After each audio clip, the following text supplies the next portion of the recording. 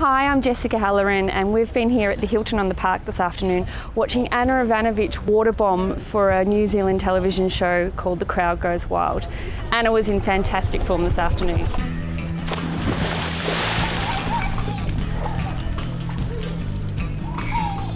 that better? Very good. I know, it's getting better and better. You gotta go. Practice makes it perfect.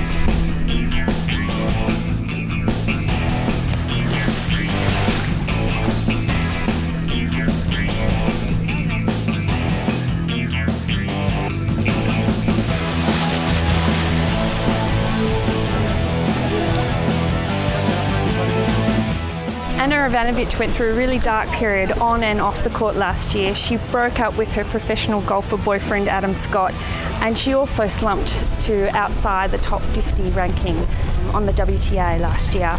But she's back and she's in great form and she's in great spirits and she's ready to go at this Australian Open.